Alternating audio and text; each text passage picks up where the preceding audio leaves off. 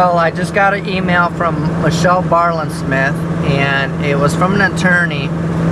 They sent out a mass email saying that there is a lady in Fenton which is sitting in front of bulldozers. Enbridge wants to take out 100 foot of her land, but they don't even have the easement rights yet. They don't have approval. They're trespassing.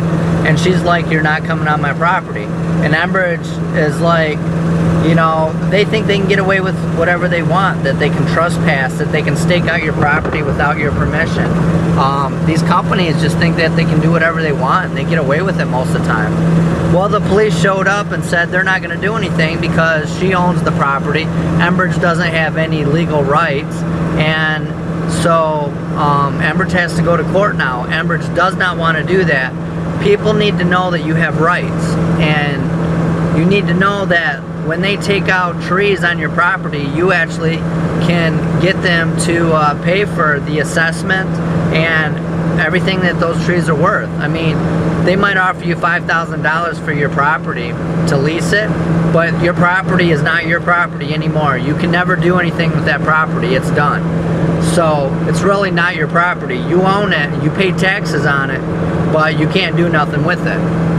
And then you have all the loss of trees and everything, which is revenue if you wanted to sell them. So what you do is you have Enbridge do an assessment, and you can charge them the amount of what those trees are worth. So instead of them giving you $5,000 for that property, now they're going to give you $50,000 for that property. I've seen it done.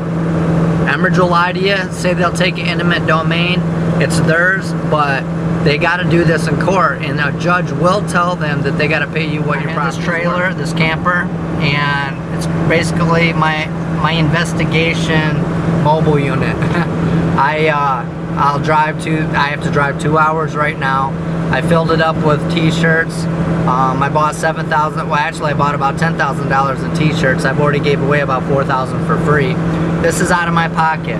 All this gas money is out of my pocket. The signs, the banners, everything I do, it comes out of my pocket. I don't have any donation money. I don't have nobody helping me out. So, if you ever want to, I could use the help. If you ever want to purchase a t-shirt, or give me a donation for them, that's all up to you, you know. I just basically need gas money to get around and do what I do. I don't care about wages. I don't care about making any money off from this. If I could just get half of what I've spent back, so I could buy more t-shirts to give out for free, or make banners, or signs, that I would love to do that. So, thank you, and I'll let you know what we see when we get to this lady's house, and I'll do some more videotaping. I was a whistleblower for the oil spill. I used to work for a company that worked for them, and they were burying oil when the spill happened. And so I turned them in, and they had to redig up. Like, one area was $25 million, I'm guessing, just to redig it up. A year and a half after, they said it was clean. And so I just go around giving speeches, and I heard about you, and I just wanted to come talk to you and come out here and see what you're doing. Is there a place I could park this Everybody's gone thing? now. Okay. And I'll tell you why. We were granted a temporary restraining order from Judge Hattie Awesome. in Livingston County. We have a hearing set for September 25th to give us time. I believe they have spilled on our property. I think our property is contaminated. Okay.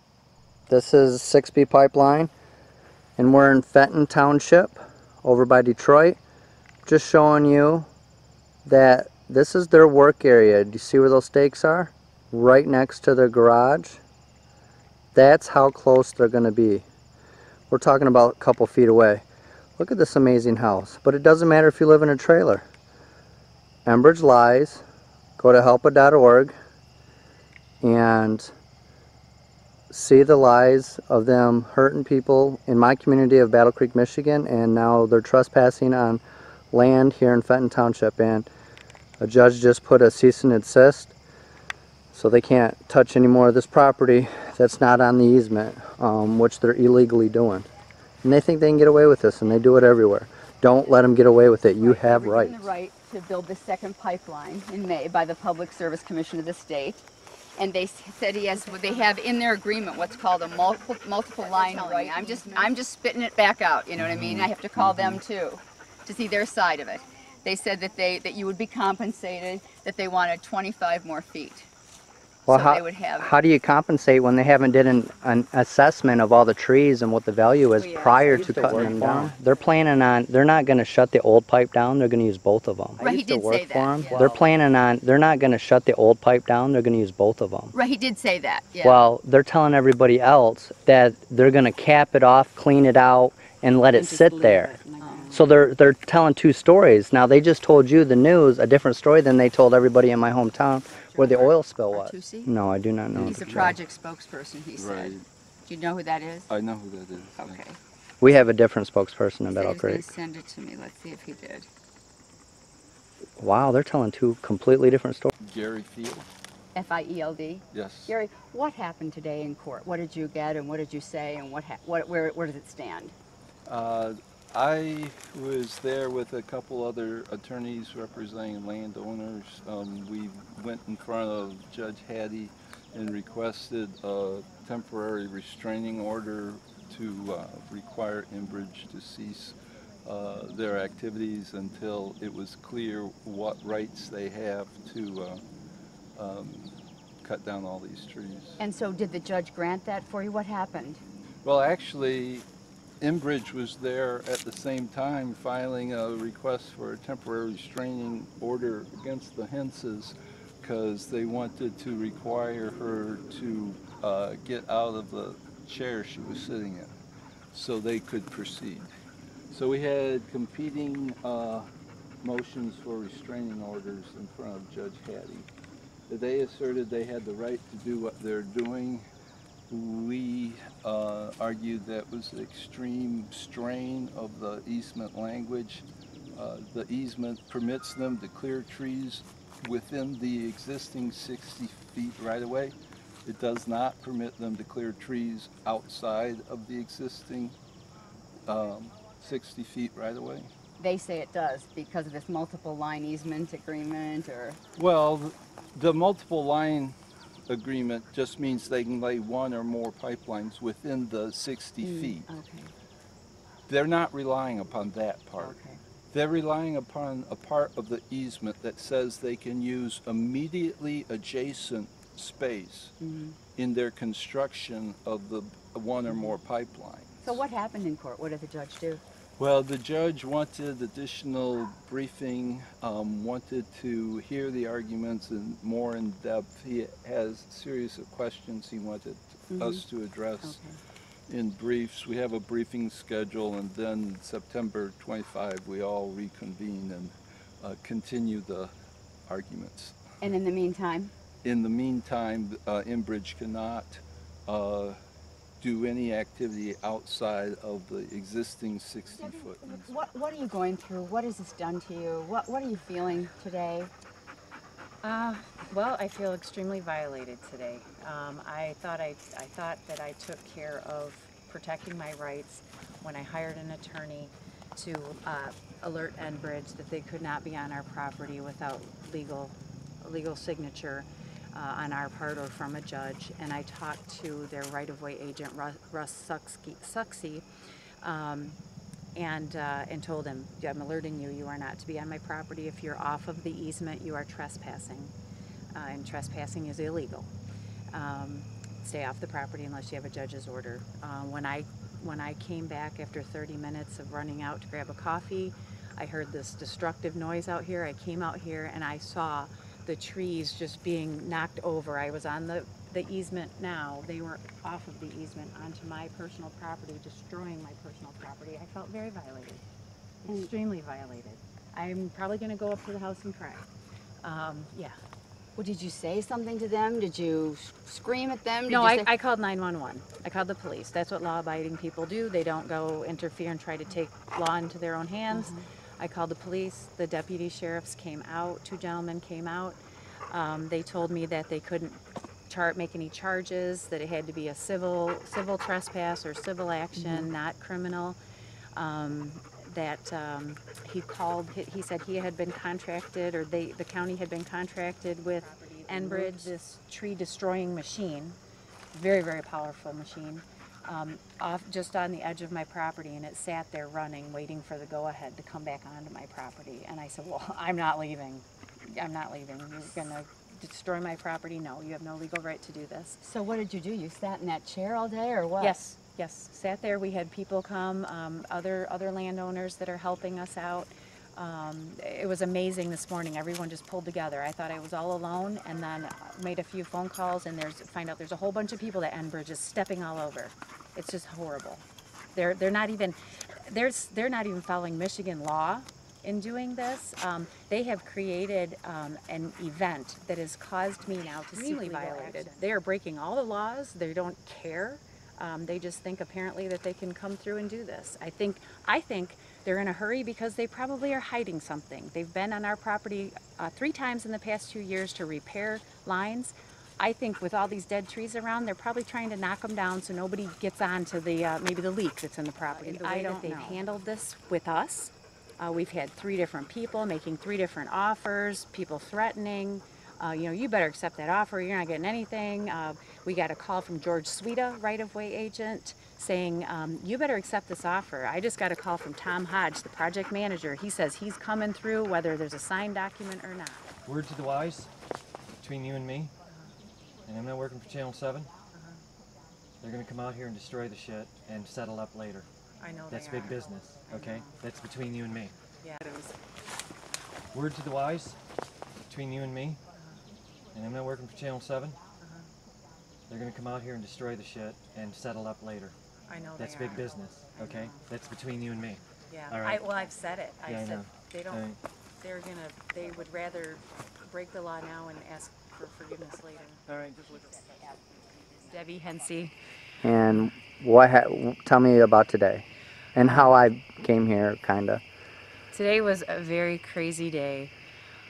We started out thinking that by notifying the Enbridge people that they had no legal right to be on our property, that would be sufficient. Advising them to stay on the easement and not come off the easement, we thought that would be sufficient. Half an hour after that warning, they came out and just started destroying our trees.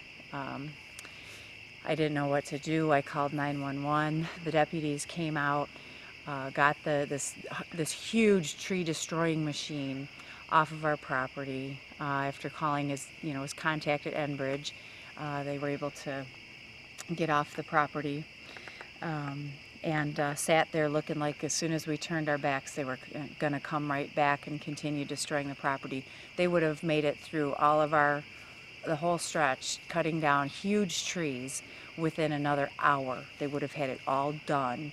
I think they trespassed. I know they trespassed. They broke the law. They're not following Michigan law. They're purposely breaking the law. They're knowingly breaking the law, thinking that they'll just come back and say they're sorry later. I was really touched and amazed by the outpour of people who came to be here and offer to sit with us, to keep Enbridge in line.